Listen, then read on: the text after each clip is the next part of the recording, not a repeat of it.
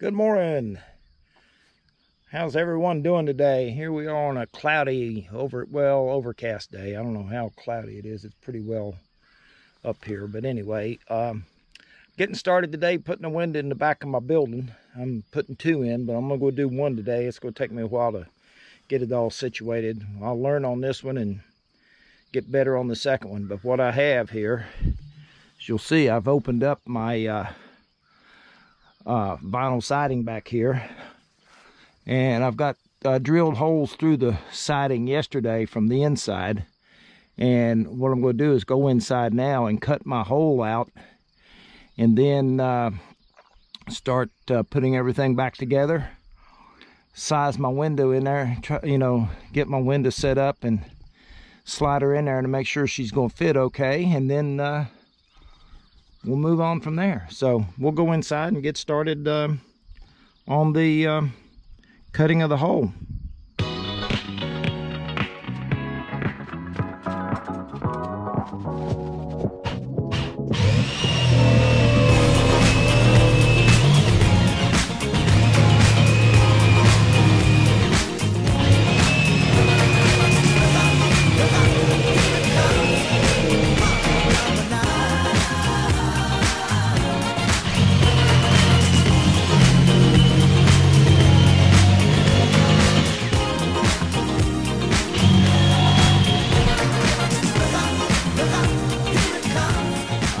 My hole cut. It took just a little bit. I had to keep trimming it. I didn't have my measurements. I had to open it a little bit wider than what I had. I didn't want to go too wide to start with, so I'd rather trim it down than make a hole too big. So, you know, the old saying, measure twice, cut once. So I measured it 3 times and cut it once, but then had to open it a little bit wider. So go out here and I'll show you the window fits. So now I got to go and do some more different stuff to the backside, put on my waterproof tape and put that window in and tape down the window and see what we can do. I'll show you that.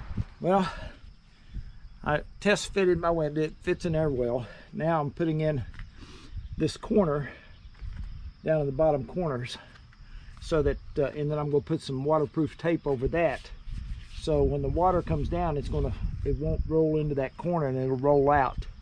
So got to put some caulk along the edges here and along the edges here, on the bottom, on the edge here and on the edge here.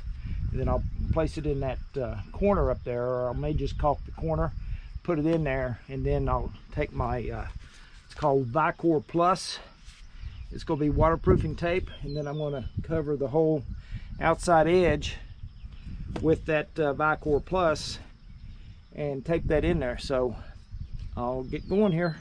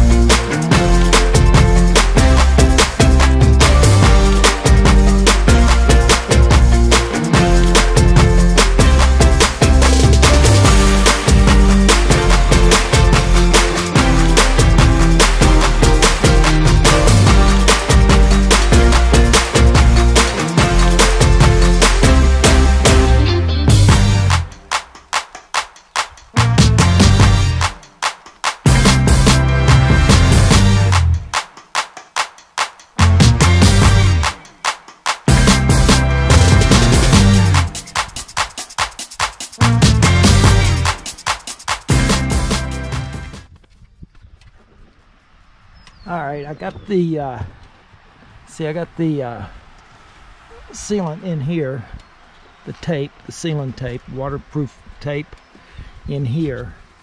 So now I'm going to put the window in, then I'm going to put a piece of tape across that, So anything that rolls down will roll down this. So I'll put the tape across up under here, and then, but I'll put the window in, get the window set in place, then put a piece of tape across the outside of that and down again on the other side of this.